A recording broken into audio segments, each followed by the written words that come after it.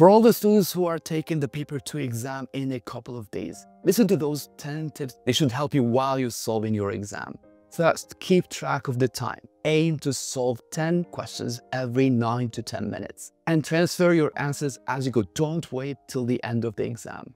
Prioritize the easy, short questions first. For the long questions, read the direct line right before the options. That will save you a lot of time and help you to understand the question much better. You may annotate the questions by underlining, circling the keywords.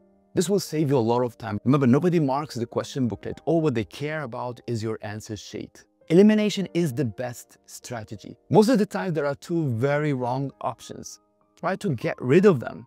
By eliminating those options, you increase your chance by 50%. When reading the question for the first time, rephrase it in a simpler way. That will help you to understand it. Do not attempt the question more than 2 times.